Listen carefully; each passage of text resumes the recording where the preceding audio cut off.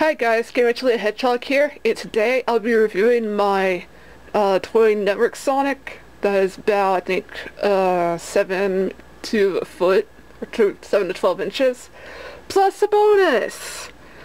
This miniature Nanco Sonic plush. See, here's the logo. Oh. Nanco, or something like that, and it's...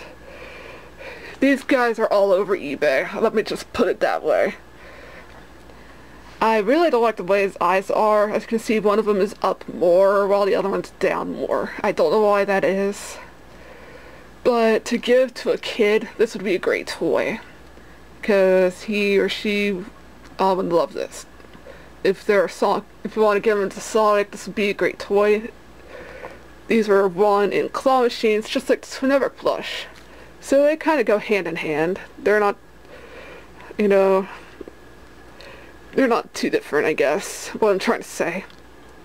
The ears have this strange embroidery on them. It's got an embroidered mouth. The white parts of his eyes here are made nylon, along with his nose. His gloves are also nylon, along with the shoes. And he's got a little felt for his buckles. And there's the Sonic the Hedgehog logo. And his arms are really long. You could say it's like another Sonic 06 Sonic. But he's really floppy. And really not my favorite Sonic. That's why I'm selling him along with this Toy Network Sonic. This Toy Network Sonic's actually really nicer. A lot nicer compared to this Sonic. And here's why I think so. Let's see, starting with his face, his eyes are a whole lot better. It's got a nicer smile. I love the quill style on this one more. His ears are nicer, they don't have that strange embroidery. Although, one problem I always had with the Toy Network Sonics are the shoes. They're not supposed to be like that. These shoes are round. Feet are not round. And of course, unlike this Sonic here, his arms are not so long. But they're kind of short. Maybe if they were any longer, it would be kind of weird.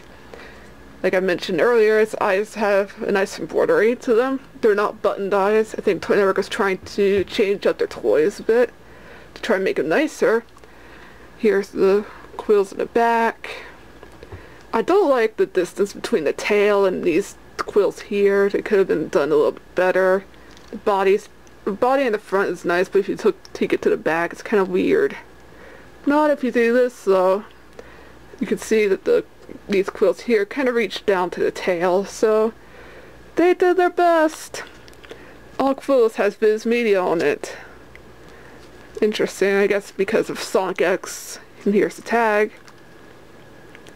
Yep, Viz Media for kids, Sonic Project. And his nose is soft and not nylon, and the whites of his eyes are also soft. The only parts of him that are nylon are his hands and feet and socks.